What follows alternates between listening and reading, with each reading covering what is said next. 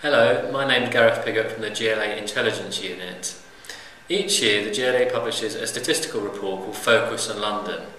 This year we're breaking the report up into bite-sized chunks, with one report per month on a range of themes such as labour market, poverty and health. We intend the new series of reports to show an evolution in how we present important findings. The aim is to make the analysis easier to understand and use so that the evidence base used for London's decision making is more transparent and accessible. The first report, by demography expert John Hollis, is on population and migration and discusses a number of issues including age structure, internal and international migration and population projections, and highlights some interesting facts. For example, this year Barnet overtook Croydon as the most populous London borough. Croydon had been the largest since 1966.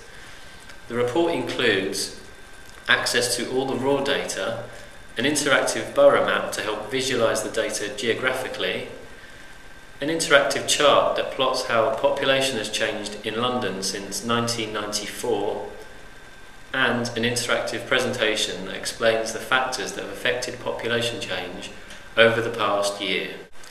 We hope that the information in this report and the others in this series will help you to make more informed decisions, so please take some time to read the report on the London Data Store and pass the link on to others who may find it useful.